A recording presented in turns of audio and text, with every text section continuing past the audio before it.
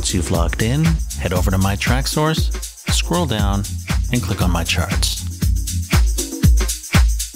Next, click on the orange button that says New Chart. Now name your chart. This will generate a URL that you can share later. When you're finished, click Save. Now let's add tracks to your chart.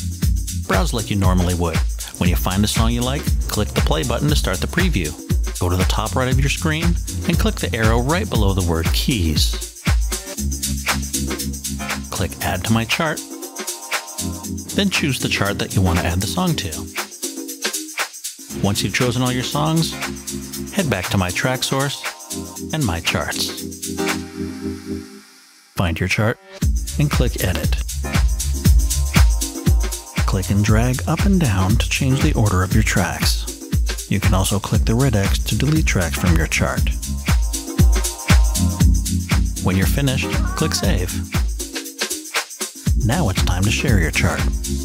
Click the chart name and share instantly with Facebook, Twitter, or copy the URL and paste it into your website or blog.